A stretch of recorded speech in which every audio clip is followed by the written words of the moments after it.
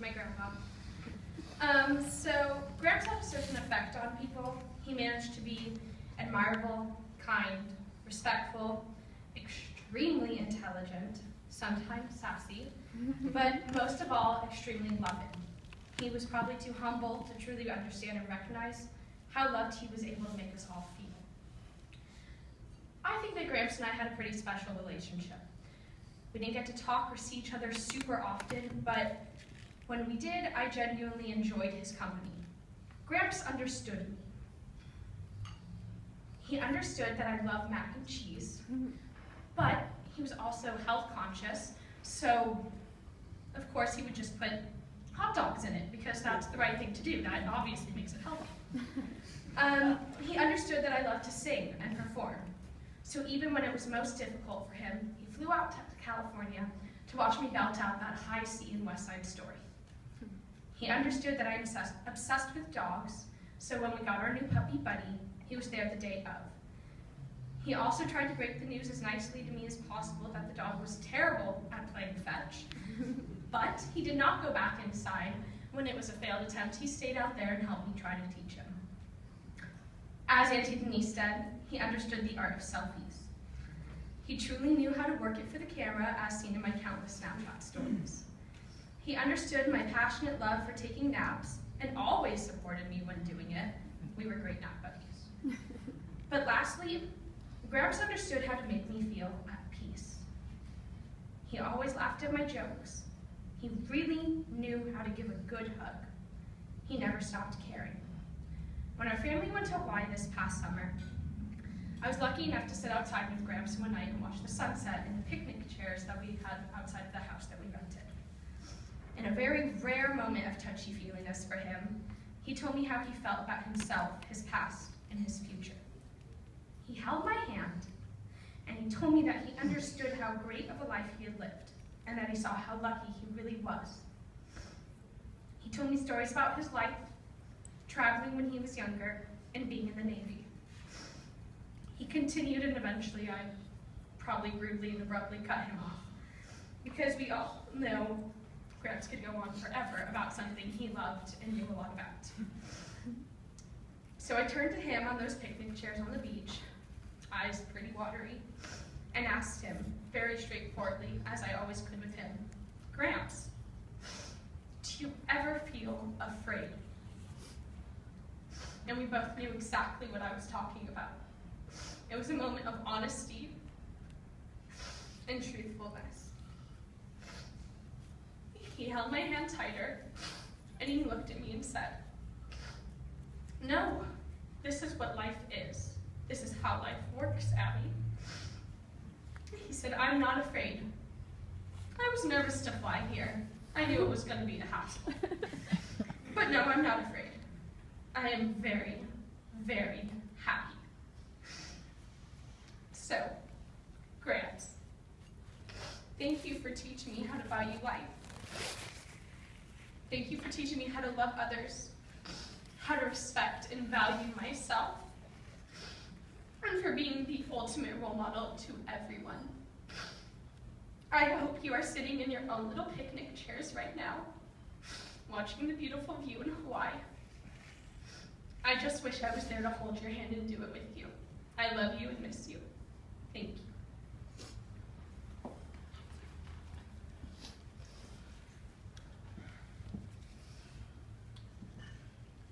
I'm not quite as prepared as this was. But I'm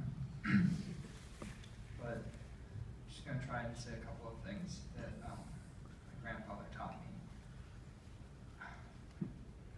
As most of you probably know, he was fiercely intelligent.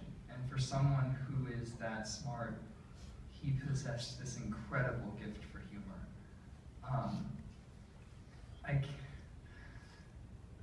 On countless occasions when I was very uncomfortable, he managed to make me feel better by cracking a little joke. As most of you know, my grandparents had a condo in Dana Point, and once when I was 8 or 9 years old, I was down there and I was very sick. They were taking care of me, and we were watching some documentary on the Titanic, which my grandfather absolutely loved. They had an entire room at that condo that was dedicated to Titanic paraphernalia. And so we were watching this documentary, and I was sweating and feverish, so this was clearly the greatest piece of cinema I had ever seen. And I was really uncomfortable, and I started shaking because I got cold. And he brought me his Stanford blanket that he loved, and my grandfather went to Stanford. He loved that blanket. And about 35 seconds after he put it around me, I vomited all over it. And he started laughing hysterically. I was terrified, because I knew he loved this blanket, and I thought that he was going to be so mad, and I was like, oh, Gramps is going to kill me. And he just started laughing and laughing, and it was one of the first times where I realized that it's okay to laugh at yourself. If my grandfather, who is like this bastion of propriety, can laugh at himself and laugh at something like that, then surely we all can in any moment of our lives. Another time this happened, and this is sort of a through line throughout my relationship with him, we were in Lake Louise, as you guys will see eventually on the slideshow, and my dad, my sister, my grandfather, and I all went to Canada together, and my grandfather and I were rooming together for this, and he was in the midst of a chemotherapy treatment that was self-administered.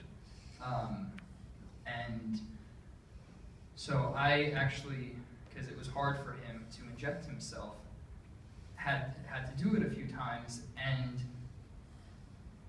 when I did that, it was far scarier for me than it was for him.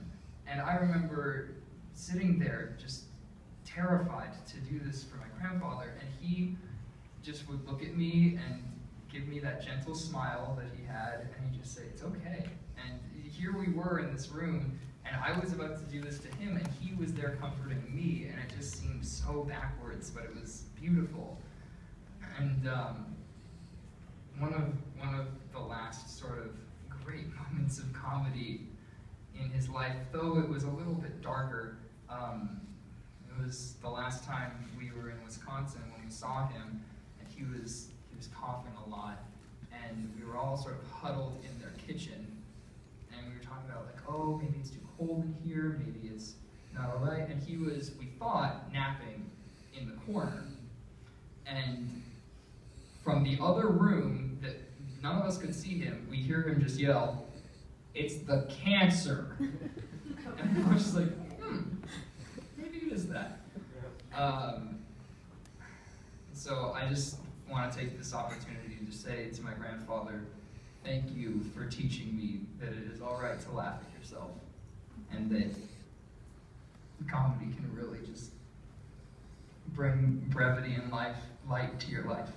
So here's to David.